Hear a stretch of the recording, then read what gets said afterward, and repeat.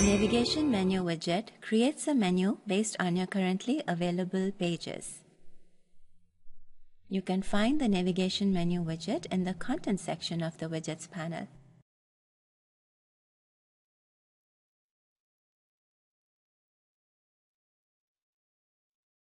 Drag and drop the widget into a location on your page.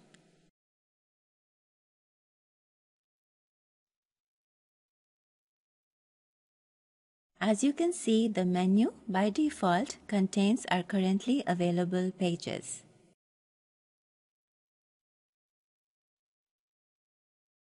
Press the gear icon in the Options tab to bring up the Properties panel.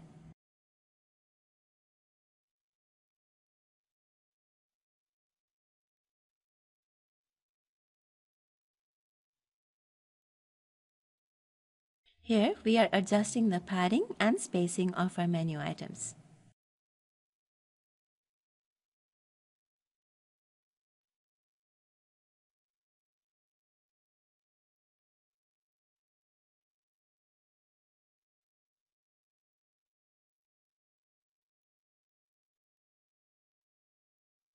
Let's try one more menu.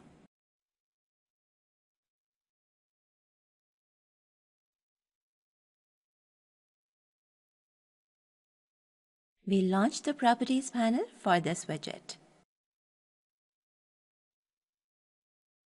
We will also change its orientation to vertical. We will also slightly tweak the spacing.